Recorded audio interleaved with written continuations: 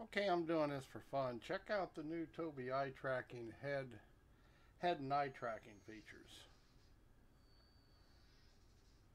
This is the 5 Tobii Eye Tracking 5 versus the 4C. The 4C doesn't have this setup to make it work, and you can see where I'm looking by the thingamabopper.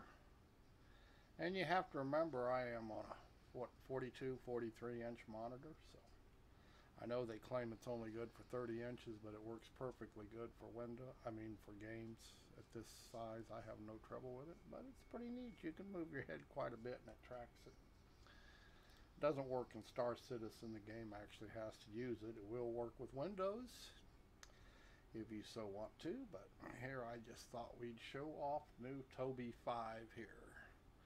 How it looks. Okay, we're done.